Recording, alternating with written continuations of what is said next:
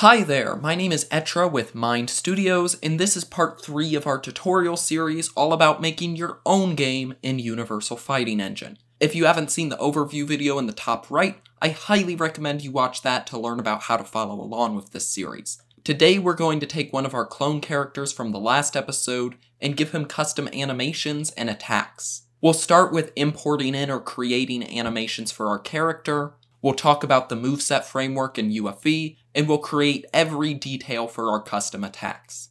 So I'm going to start by grabbing our custom character Shrigma that we made in the last episode. Shrigma was graciously provided by the game dev YouTuber Bargy for this tutorial. So check him out if you want to see Shrigma in his native first-person shooter environment, but for now, we want to get some animations to make Shrigma's zany design fit well in our fighting game. So let's head into UFE and see exactly what we need. If we open up Shrigma's character file here, we'll see that all of his moves are based off something called a stance. And I've got it set to the Mechanim bot right now. We can load the stance file to take a closer look at it. First of all, having various stances allows your character to switch between movesets throughout the game.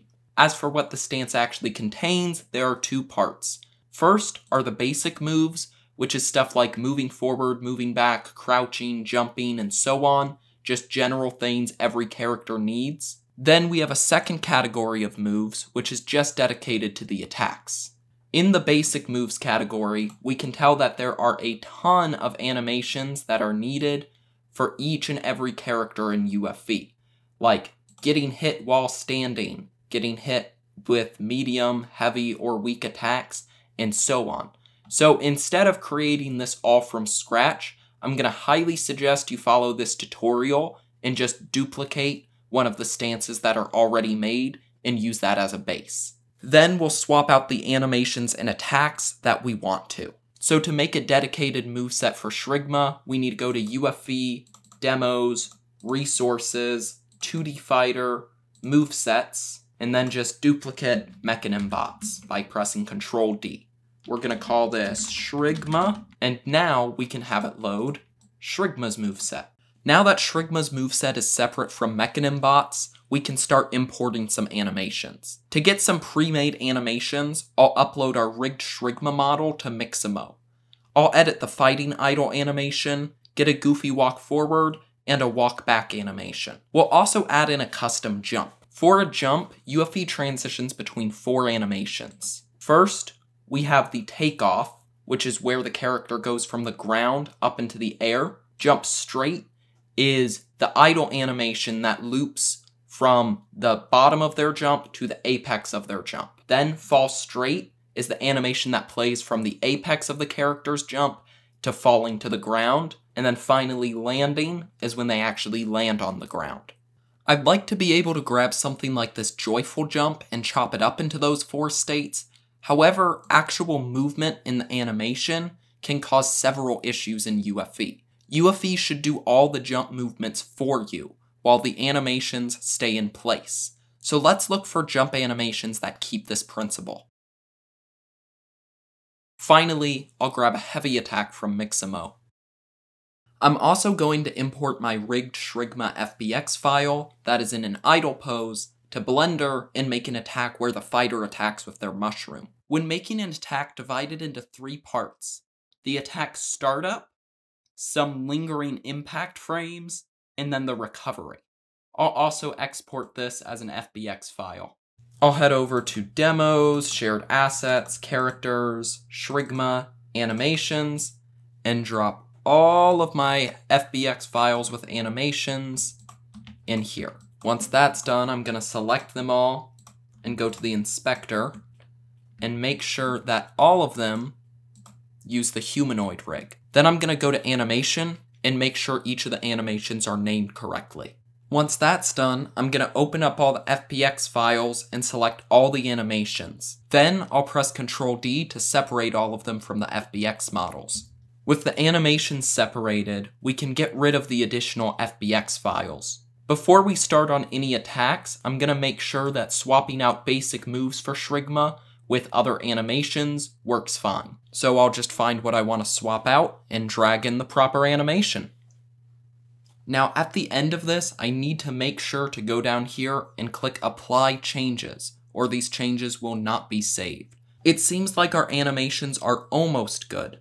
I just need to go to the Fighting Idle animation and mess with its root transform settings. And here we go. With the basic moves out of the way, now it's time to move on to the attacks. If we take a look at the attacks and special moves, we'll see that each of them have a special move file component for each of the moves, and it has a specific move editor. To create new moves, I recommend rearranging your windows to how we set them for hitbox editing in the last episode. By looking around the file structure, we can see that the moves folders are right next to the character files. So for Shrigma here, I'm going to make a new moves folder just for him. And then in this, I'm going to create UFE, a move file. It kicked me out of there, so I'm going to hop in and name this properly. And I'm going to call it the Cross Punch from Mixamo, because that's what we're starting with. In the move editor, you'll see a massive array of options to customize your move, from making it a chain move, from giving it specific particle effects, sound effects, text effects, by making it change the player's stance, by making it shove forces on the players, make it hide body parts, go slow motion. We even have super armor, invincibility frames. It can be a projectile, or your move can even be, let's see where it is, it can be a character assist move. There are so many different options here. But don't get overwhelmed, we won't go over all of that right now. Instead, we have a playlist of other tutorials detailing most of these options and advanced moves that I'll link to at the end of this video. Also remember that we have live documentation connected to each of these question marks. So if you're ever stuck, just click one of these and you'll get help. And if you're stuck even then, just go to our forums. For this tutorial, I'm just going to show you how to make a basic standing medium punch and a standing heavy punch. For those basic moves, all we have to set up is the move's general information, how it works with gauges, what its animation is, what its active frames are, what its condition is, and what its input is. So let's get started. For general info, we have the move name and description, which is all we need here.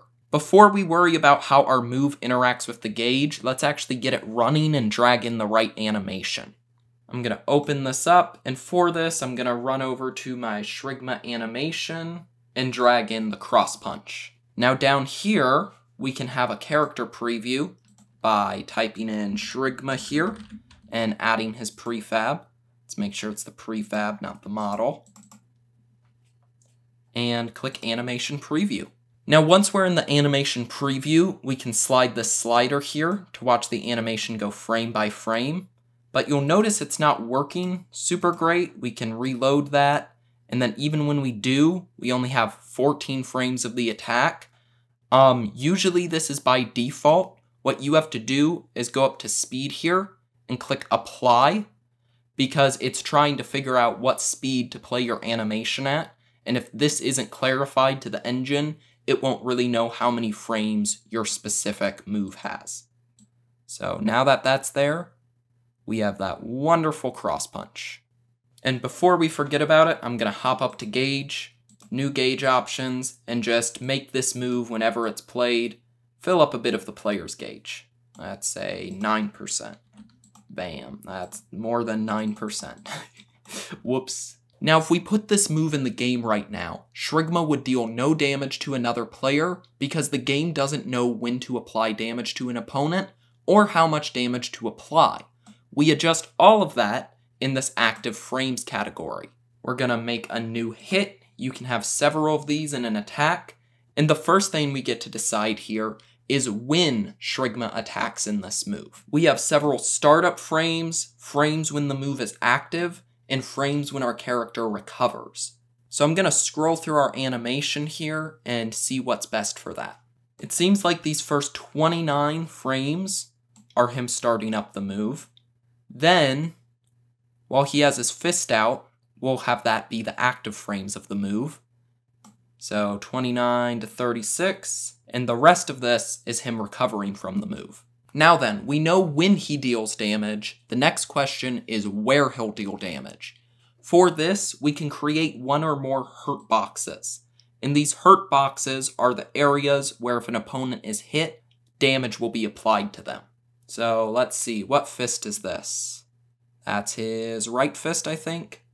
Yeah, so body part, right hand. And this blue circle is the hurt box. I'm going to put it at a maybe 0.7 size. And then since this is a heavy attack, it's only attacking the middle of a body, and its hit strength, I'm going to make it heavy. And then finally down here is where we adjust the damage for the attack. So I say damage on hit, let's make this scary, 15% damage on hit, 3% damage on block. Now under damage options is how long the enemy is going to be stunned if they're hit by this. So we want to make sure the stun is longer than the recovery frames, so you can kind of combo with it, possibly. Maybe not for a heavy attack, but let's just do 15 recover, so they can't immediately attack you. Let's do 30 hit stun on hit, and 10 hit stun on block. Force options and stage reactions and pull-in options here all deal with character movement when they're hit by this attack.